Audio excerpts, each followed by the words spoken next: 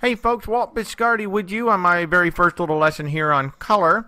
And the first thing you're going to notice the very first time you launch color is, hey, this thing looks a lot different than anything you've probably ever used on the Mac. And the first thing it presents you with is this little dialog box. Again, if you've never launched color before, the first time you've launched it, it wants to know where to put all the media. It wants you to choose a media directory. Typically, this would be your media drive, the fastest drive that you have on your system. In my case, it's a SATA array.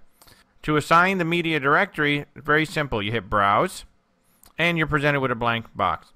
We go up here to the upper left, and this simply keeps moving us up levels in our directory on the system. You just keep hitting it until you get to the very top, which generally shows the application folder in the upper left.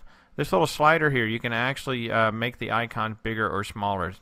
Can't always read everything that's underneath it. So when you see the application folder or you just can't go any higher, you're now at the root level of your system. We scroll all the way down, and right here I've got a folder called volumes.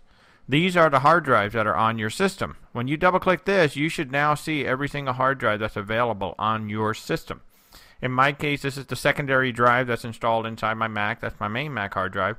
And then this is the SATA array. This is where all of my media is stored, and this is where I want color to go ahead and send all of my renders to when it's done rendering. So I simply double click it, and I come down here, and I say choose. And as we can see, the media directory is now volume/Mac Digital. I'm going to say OK. Now I'm ready to actually start a project. And of course, before we can start testing color, we need to create a project. I'm just going to come down here and call this Test Project. Now, on my system, again, as you can see, we're still in the same dialog. I can go ahead and just start stepping up levels of the directory of my Mac. And again, we'll make this a little bigger so you can read everything. And again, I'm all the way at the top level with my application. In my case, I have a projects folder right here on my main Mac hard drive. This is where I store all of my projects. I'm going to double click that.